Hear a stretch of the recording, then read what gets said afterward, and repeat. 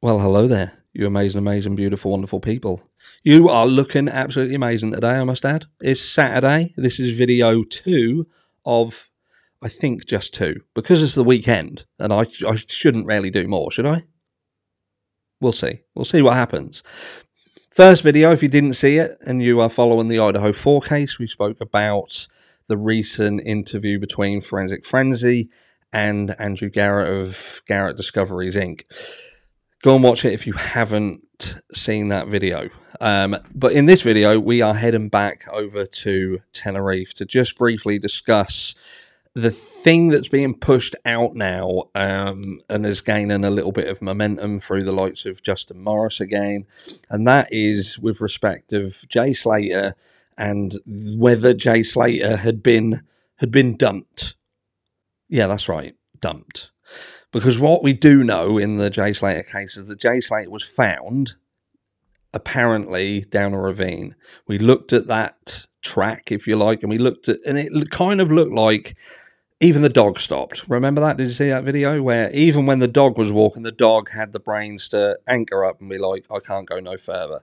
They're trying to say that Jay Slater continued to walk because he didn't have the brain of a dog and couldn't see that if he continued walking he would fucking shit cart off a ravine.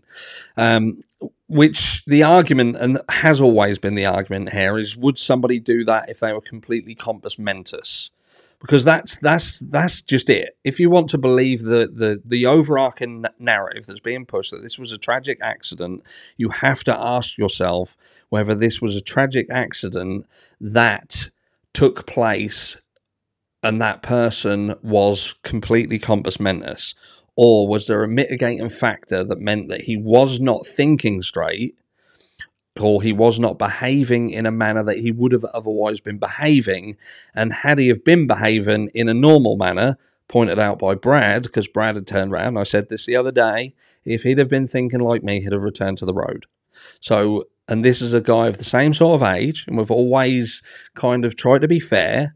We've tried to speak about how sort of young adults may not have, be the same sort of mindset as a fully grown adult, even though you've got Nicola Bully, who apparently fell herself into a river with no mitigating factors involved. So what happens? Accidents do happen.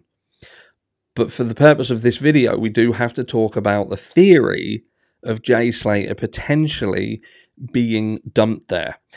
And does that actually hold weight whatsoever? Now, what I will say is this, and this is a fact. There is nothing out there that is truly credible enough to be classed as a factual piece of representation or a factual representation that would support Jay Slater being dumped. But, and there is a massive but to this, and that is that despite there being absolutely no factual evidence that would support Jay Slater being dumped, you absolutely 100% cannot rule it out. You cannot. And I'll tell you for why. Law enforcement had made up their mind about this case prior to finding Jay Slater. And they did that for one of two reasons. And that was either they had a preconceived notion that Jay Slater came to demise under his own volition, and that was how they were going to spin it regardless. This is a silly youth who'd been out to the NRG festival, been raving, and thought he could walk back and succumb to a terrain that he was unfamiliar with.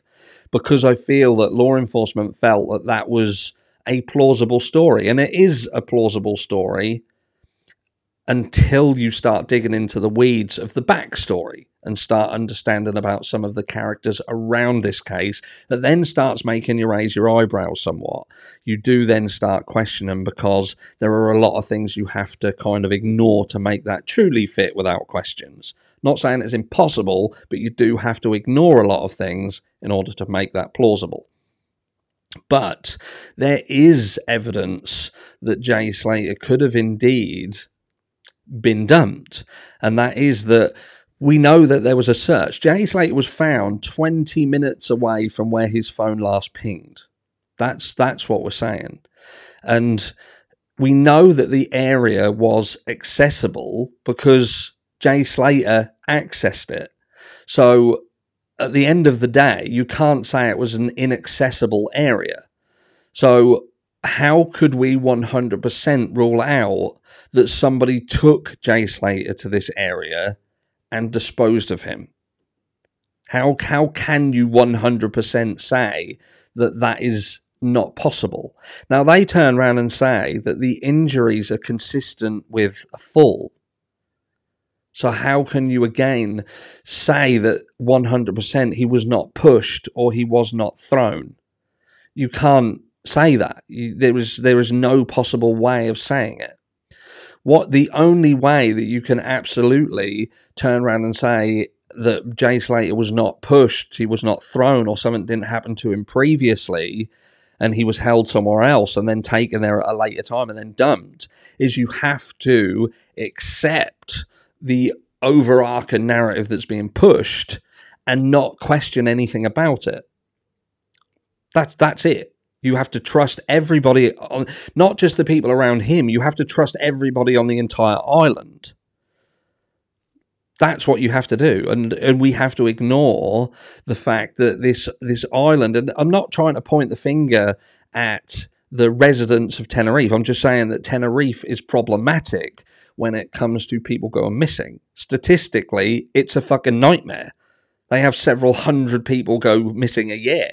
They have, just around the Jay Slater case, had multiple people who have either disappeared and been found, or strange little stories like the 2 children that were found in the car abandoned, and the dad is apparently found and then he's saying that he's nothing to do with them, and things like that.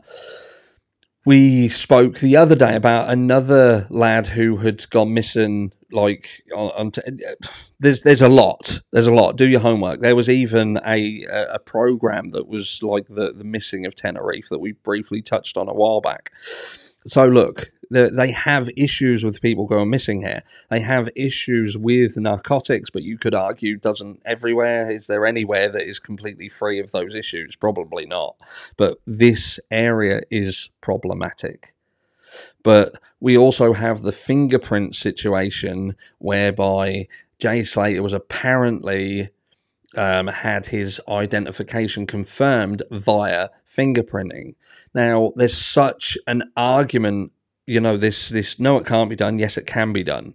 And there are so many mitigating factors when it comes to the potential that was done that we can't really argue it, because the scales are like this. Do you know what I mean? There's dependent on so many factors, ranging from, was he in direct sunlight? What was the rate of decomposition? What was the level of decomposition? Was there water that laid in the bottom of that ravine? Was a hand or something in water that was keeping it hydrated? Was it protected in any way, shape or form? It can be done. I spoke about this briefly the other day. It can be done. They've even done it on mummified hands that are thousands of years old. So it can be done. But in this specific case, do we know 100% that it was done? We just don't.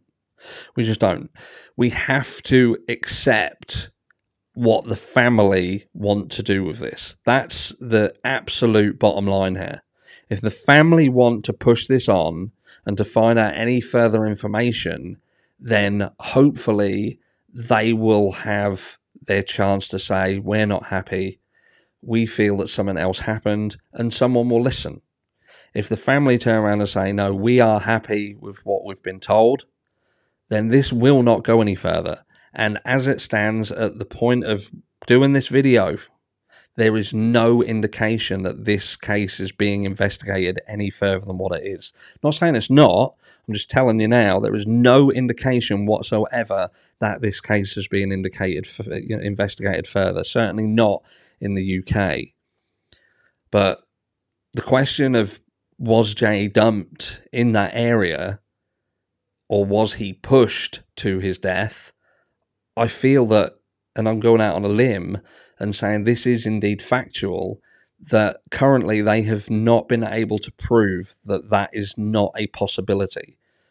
And in fact, the way that they behaved through investigation, one thing primarily making me decide this, that they turn around and say that people have no relevance to the investigation, and that is before Jay Slater is even found.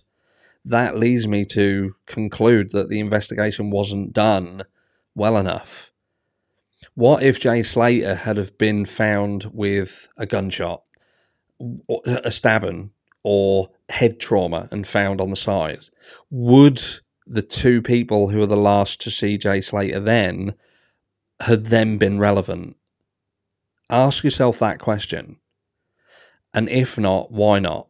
Why did law enforcement make the statement that these two individuals who had spent some of the last moments of Jay Slater's life, why were they deemed irrelevant before they'd even found him? I'll catch you all in the next one.